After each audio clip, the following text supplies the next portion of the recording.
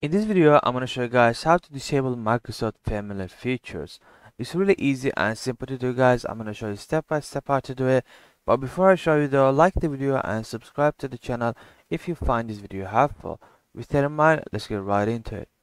So in order to disable the Microsoft Family features, you got to first go to your start menu and type services. You want to click on it. And then once this window pops up, you want to just scroll down and find the parental control service.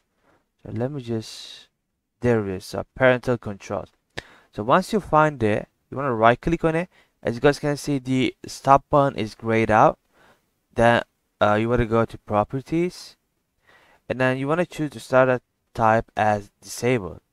Once you're done there, all you have to do is click the apply and OK button, and then the Microsoft Family features will be disabled. So this is how you disable Microsoft Family features, guys. Like the video and subscribe to the channel if you find this video helpful.